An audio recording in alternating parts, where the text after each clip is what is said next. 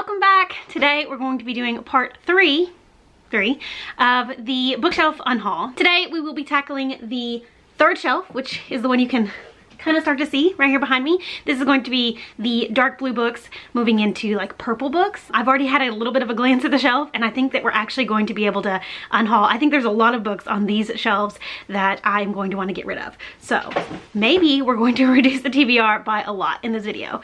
Fingers crossed. And I'm actually going to start with a couple books that are not part of this shelf. There are actually some books that you probably previously could see down in this bottom corner because they originally didn't fit on the shelves when I was first like organizing them into the rainbow. But now I think I want to go ahead and try to put them in the rainbow, so I'm going to talk about them now because they're going to go above where I'm at. I mean, I've already like gone through these shelves that they're gonna go on. Does that make sense? We've got The Interestings by Meg Wolitzer. This is a book that I've owned for quite a few years and I am still really interested in reading. Meg Wolitzer is an author that I'm super interested in. If you saw my summer book haul, you'll know that I actually just recently bought another one of her books. So this is one that is going to be staying on my shelves. I'm going to be adding it to the yellow section. And I think I'm actually going to go ahead and put this one kind of like on a timeline. Like I need to read this before X date because it's been sitting on my shelf unread for so long that I need some motivation. So if I don't read this one in the next 6 months, then I'm going to unhaul it, but hopefully I will get around to it in the next 6 months. The other book that was down here in this bottom corner is Wild Beauty by Anna Marie McLemore, which is a book that I've already read and I really enjoyed it. Anna Marie McLemore is an author that I definitely want to read more from. I haven't read any of their other books. I don't own any of their other books, but I want to eventually, and I think that they're an author that I could really love considering how much I did enjoy Wild Beauty. So I will be keeping this one. Okay, now moving on to the actual blue shelf. Starting off with An Absolutely Remarkable Thing by Hank Green. This is the first book in the, I don't know, April-May duology, I think it's going to be. I don't actually know what the name of the series is. The second book just recently came out and I'm so excited to read it, but I think I'm going to have to reread book 1 before I jump into book 2, so I will be keeping this one on my shelf. Next up is The Luminaries by Eleanor Catton.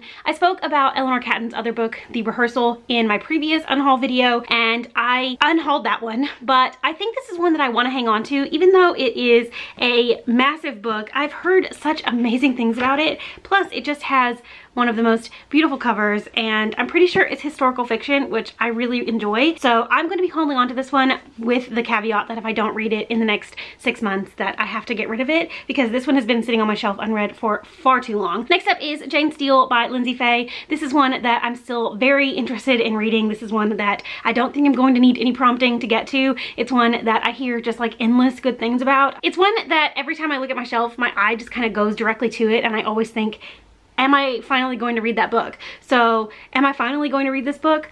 Hopefully soon, for sure. One Day by David Nichols. This is one of my all-time favorite books and one that I will for sure be keeping. It's one that I haven't read in a while, but I have some really fond memories associated with the first time I read this book. So I will be holding on to it and I'm, like I said, probably due for a reread soon. Next is The Changeling by Victor Laval. This is one that I hear a lot of really great things about on BookTube, and it's one that I'm still really interested in reading, so I will be keeping this one as well. Strange the Dreamer by Laini Taylor. I will of course be keeping this book. I kept Muse of Nightmares in my first installment of the unhaul and I want to keep Strange the Dreamer as well. It's one of my favorite duologies, like in completion it is one of my favorite duologies, so I will be keeping this and it's one that I could see myself rereading a lot over the next, you know, however many years. Next is The Last True Poets of the Sea by Julia Drake. I actually just recently read this book. I read it for the reading rush and I talked about it pretty extensively in my reading rush daily vlogs, and I also talked about it in my summer wrap up, which you can go and watch if you want to hear some more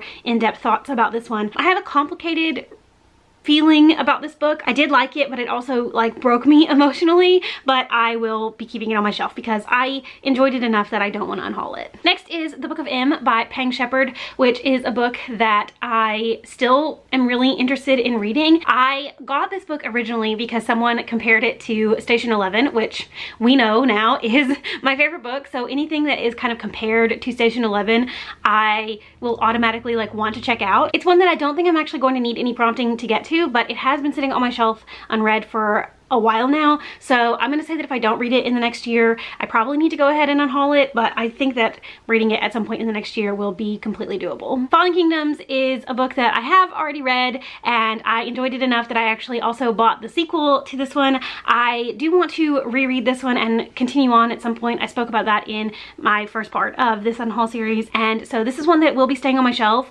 but I don't know if it's going to stay there forever because I kind of have a feeling that if I reread it, I won't enjoy it as much. I know that's really bad to say, and I probably should just go ahead and unhaul this one and the second book because I feel that way, but I'm still kind of interested. Like, there's still something about the series that has me intrigued. So I'm gonna hang on to it and hopefully reread it soon. Next is Passenger by Alexandra Bracken. I really enjoy Alexandra Bracken's writing style. I have read the Darkest Minds trilogy by her, and I really enjoyed those books.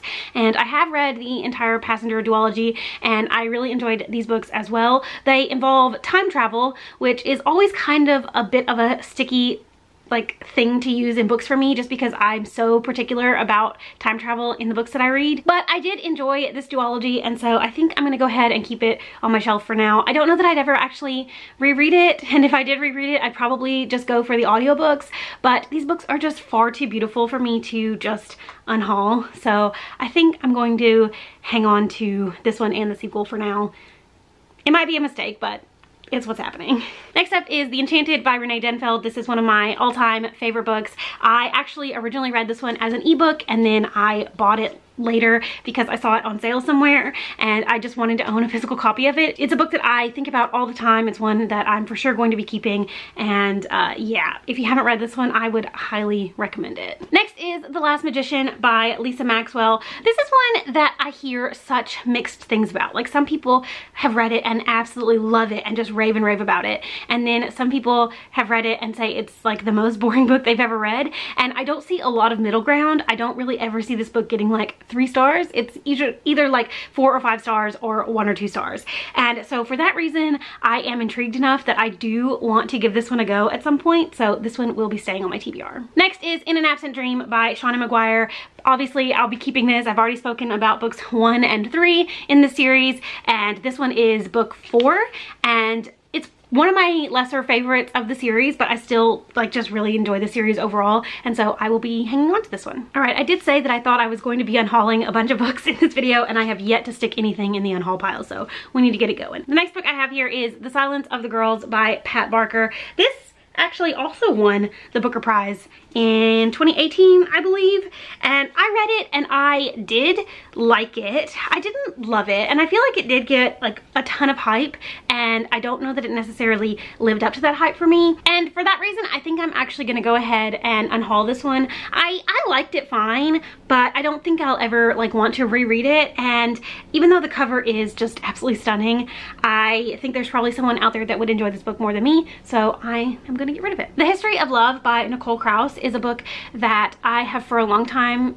considered a favorite. When I originally read it, it reminded me a lot of Extremely Loud and Incredibly Close, and then I learned that the author, Nicole Krauss, and the author of that book, Jonathan Safran Foer, were actually married, and so I could see a lot of similarities between the two works because I'm sure that they were writing them at the same time in close proximity. Unfortunately, they have now divorced, but this is one that I think I'm gonna keep, and I think I want to reread at some point just to see if I still feel the same way about it as I did when I initially read it. But from what I remember, it was a really beautiful story, so I am excited to eventually reread it. Next up is Salt to the Sea by Ruta Sepetys. This is another one that I will for sure be keeping. It's one of my favorite books. I really love historical fiction, as we have established in this video series thus far, and this is probably my favorite book of hers, so I will be hanging on to it. The Narrow Road to the Deep North by Richard Flanagan, another Man Booker Prize winner. Maybe I should do a video of me just reading the Man Booker Prize winners. This one is also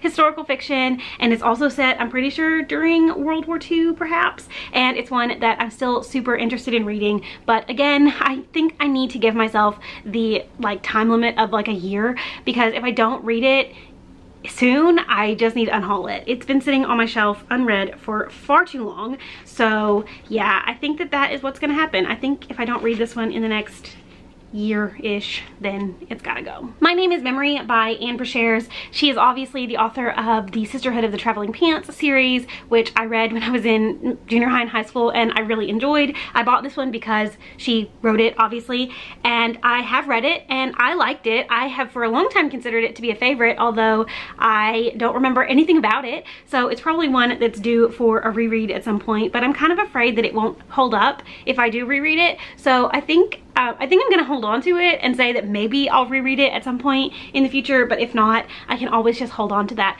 memory of how much I enjoyed it when I read it the first time. Next up is The Crane Wife by Patrick Ness. I bought this book because I went through a phase where I was reading a ton of Patrick Ness books and I wanted to kind of read everything he'd written, and then I kind of like got out of that phase, and this one's been sitting unread on my shelf for several years now at this point. And although it gets a lot of really positive reviews, I don't think that I'm necessarily interested in it anymore, so I think I'm gonna go ahead and unhaul this one. If you think that it's worth it for me to read, then let me know, because I am interested if somebody out there says, you know, it's one of the best books ever, but I'm just not, I don't know, I just don't think I'm interested in it anymore, so I think I'm gonna go ahead and pass it on. And the last book on the shelf is The Unseen World by Liz Moore, another book that I have read, another book that I absolutely love, and one that I will for sure be keeping. All right, moving on to the second shelf, I have The Names They Gave Us by Emery Lord. This is a book that I will for sure be keeping. I read it last year, finally, after it having sat on my shelf for so long unread, and I really loved it, so I will be keeping this one and still kicking myself that it took me so long to get to, because it turned out to be such an incredible read. Long Bright River by Liz Moore. This is her newest book and one that I'm still very much interested in reading. Obviously, I actually just got it earlier this year. It came out in January, and so it's one that is still pretty high on my like priority TBR, and hopefully I will get to it soon. What We Saw by Aaron Hartzler is a book that I have gone back and forth on keeping and unhauling a lot of times in the past. I always like stick it in the unhaul pile, and then for some reason I kind of change my mind and I always end up keeping it, but I still have never like felt compelled to pick it up, and so this is one that I think I'm finally going to say goodbye to. It does get really positive reviews, and I have heard that it's just amazing, but I don't know, I just, even though I've talked myself into keeping it so many times in the past, I still have never felt compelled to pick it up, so I'm gonna go ahead and pass it on this time. Next up is The Bear and the Nightingale by Catherine Arden. This is one that I read last year and I really enjoyed. I'm hoping to continue on with the trilogy this winter, and so I will be keeping this one. Next is All the Crooked Saints by Maggie Stiefvater. She's obviously the author of The Raven Cycle, which is one of my favorite YA series of all time. I bought it because she wrote it, obviously, and then I saw a lot of really negative reviews for it, and I think that's kind of put me off of picking it up. I don't know if it's actually going to be good, but I think I'm gonna hang on to it, and if I don't read it in like the next 6 months or so, then maybe I'll go ahead and get rid of it, but right now I'm still, I don't know, I still want to try to give it a try. Next up is Saint Anything by Sarah Dessen. We've talked about Sarah Dessen so much already. This is one that I do not feel the need to hang on to. It's probably one of my least favorite Sarah Dessen books. It had way too much going on, and I didn't find a lot of it particularly memorable. Don't remember the main character's name, and so yeah, I'm gonna be passing this one on. Dance of Thieves is the first book in the continuation series that is like a companion to the Remnant Chronicles, which I really love, and so I'm still very much interested in reading this book. The only reason I haven't read it yet is because I have been really wanting to reread the Remnant Chronicles, and I haven't gotten around to doing that yet, but once I do, I will be continuing on with this second series, so I'm going to be hanging on to this one. A Million Dunes by Emily Henry is a book that I'm still super interested in reading. I read Emily Henry's adult contemporary romance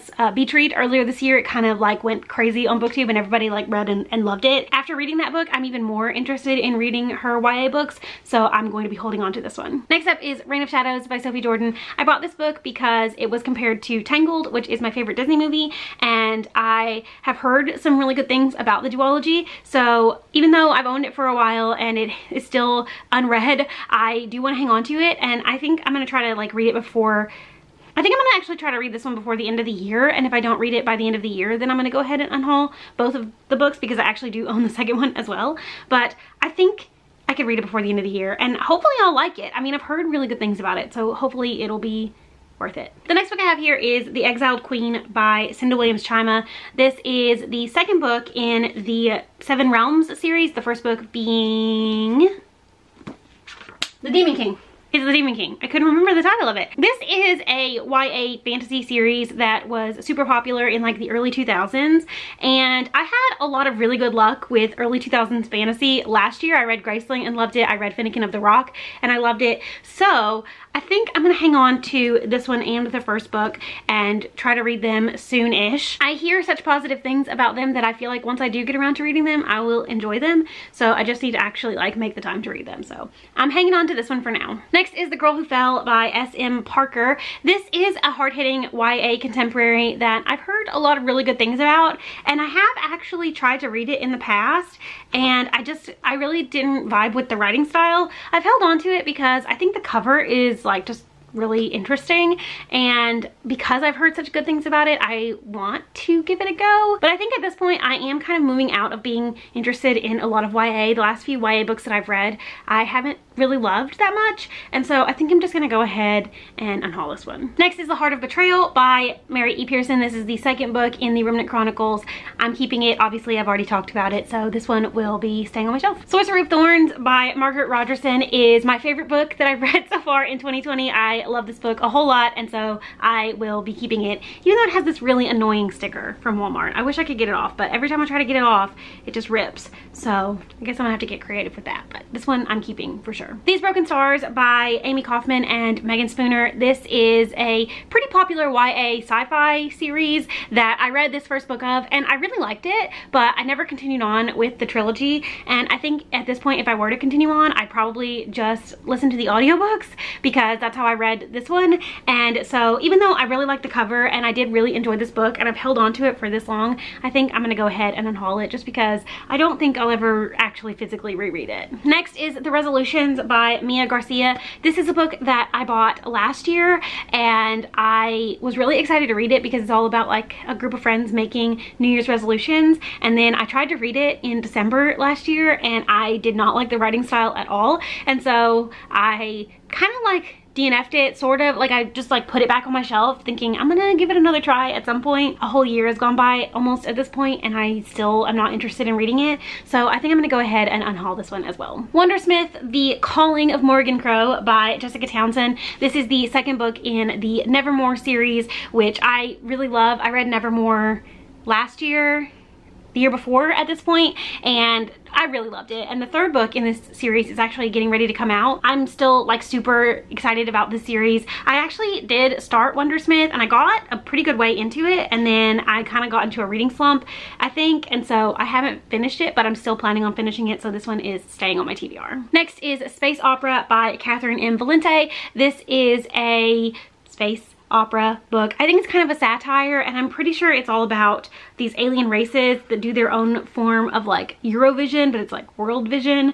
and or like universe vision or something like that. And I think that the losers end up like their planets get destroyed, and I'm pretty sure like for the first time Earth is competing in it as well. I may be completely wrong about all of that, but this is a book that I hear such good things about all the time, so I am going to be hanging on to this one. This Lullaby by Sarah Dessen is my favorite Sarah Dessen book. This is one of the ones that I for sure cannot get rid of, just because of how important and special it is to me. I know that if I read it now, I probably wouldn't like it near as much, but like early high school Lindsay loved this book so much that I can never get rid of it. And the last book on this shelf before we move on to like full-on purple books is That Inevitable Victorian Thing by E.K. Johnston, which is a book that I actually tried to read in a, or I started in a try a chapter tag, and I was like interested in it, but this one has really low ratings on Goodreads. It has really poor reviews, and I'm not sure if I'm interested in it anymore. I think I'm gonna tentatively put this one on the unhaul pile, and I would really love some feedback on this one. If you read it and you really enjoyed it, I'd really like to know,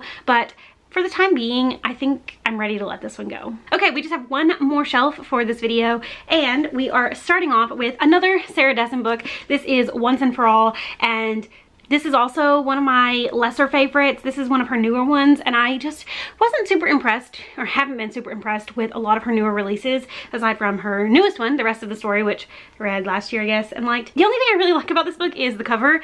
I really love this bouquet of flowers. It's so pretty, but I didn't like this book at all, really, so I am going to be unhauling it. I thought I had already unhauled this, but this is Their Fractured Light by Amy Kaufman and Megan Spooner. This is actually the third book in the Starbound trilogy. I never got around to buying the second one, and as I've already said, if I do decide to continue on with the series, I will probably just listen to the audiobooks, so I'm going to be unhauling this one as well. Oh look, the next book is another Sarah Dessen book. This is Lock and Key, and this is one that I am going to be keeping. If you haven't noticed, I really like her older stuff. It's what I read when I was in high school. Obviously, it's what I have the most like nostalgic attachment to, so this is one that I will be keeping on my shelf. Next is Not That I Could Tell by Jessica Strasser. This is a book of the month book, obviously, and it's also a mystery thriller, which I have never heard anybody talk about. I'm also not really interested in it anymore, so I am going to be unhauling this one. The Rogue Not Taken by Sarah McLean. This is a historical romance novel that I'm still very much interested in reading, so I'm going to be hanging on to it. Next is Rise of Fire by Sophie Jordan. This is the second and final book in the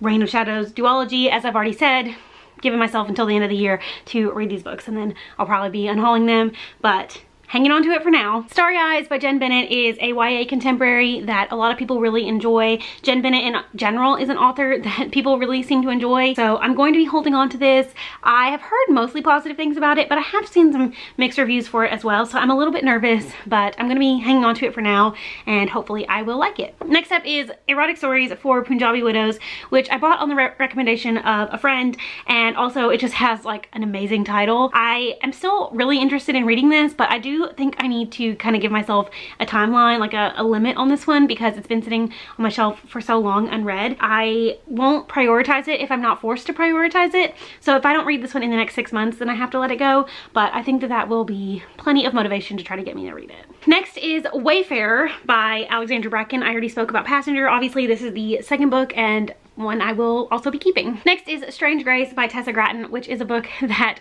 so many people have read and enjoyed and like raved about and recommended. Specifically Jane from It's Jane Lindsay. This is one of her favorite books, I know, and she and I have pretty similar reading tastes, so I'm going to be holding on to this one and hopefully reading it next month. I think it's going to be a really good October read, so I'm going to try to read it in October. We'll see. The Obelisk Gate by N.K. Jemisin. This is the sequel to the 5th season.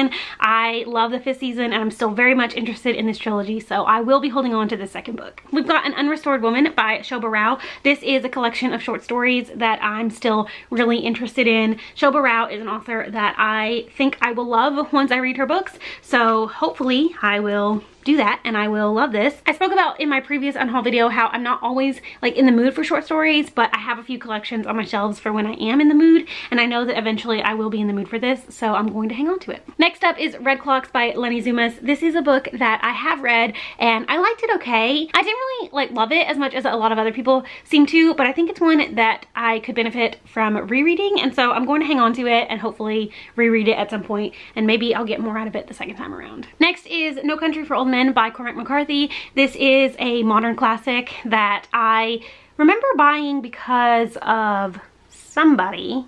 It was specifically because somebody recommended it, and I still haven't read it, but I still think I want to. I know there's also a movie based on this book that got a lot of like critical acclaim, so I'm gonna hang on to this one with the, you know, intention of reading it in the next like 6 months to a year, because I have had it unread on my shelf for so long that I need to like make myself read it, but I still want to, so I'm gonna try to do that. Next up is A Little Life by Hanya Yanagihara. This is a book that I'm still very much interested in reading. I actually just recently got the audiobook of this one because I think I want to try to listen to it, because I did actually read it, started it, and I got a little ways in and it was just a lot, so I think I would like be easier to consume if I listen to the audiobook, but I'm gonna be holding on to this one because I think I will really enjoy it. Conan Verity by Elizabeth Wine, one of my absolute all-time favorite books ever.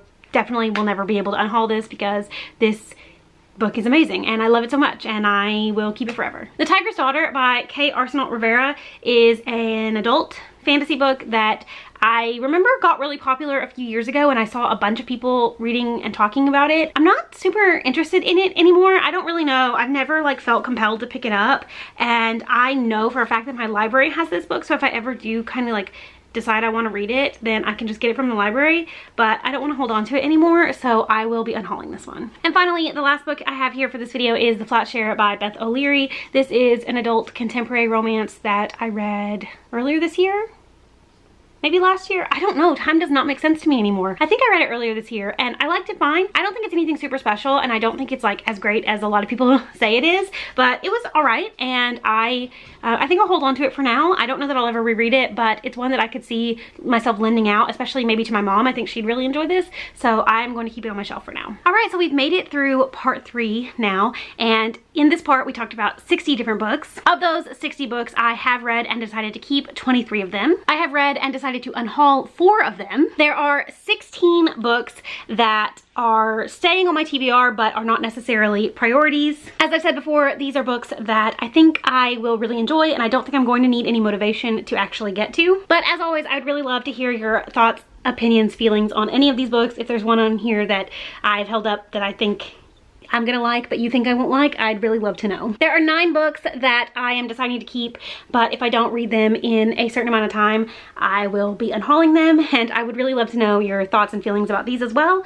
because there are some books here that while I still feel excitement to read, I'm not necessarily as excited to read. So if you see one here that you think I absolutely will not like, please let me know. And there are 8 books that I've decided to permanently remove from my TBR. Although if you see a book here that is one of your absolute favorites and you make a compelling enough argument, then I could always change my mind. So let me know down in the comments. So that is part 3 of the unhaul. We are steadily making our way through my entire book collection. We're almost at the halfway point, I'd say, and I feel good about what I have decided to keep and what I've decided to get rid of so far. I have decreased my TBR by 18 at this point, which is not, you know, necessarily the best, because I was hoping to get rid of a lot more books, but as I said in my previous video, a little progress is better than no progress. Other than that, thank you so much for watching. Thank you for sticking with this video series thus far. We still have a few episodes to go, so I hope you're really enjoying it. I hope you enjoyed this video, and I will see you again very soon.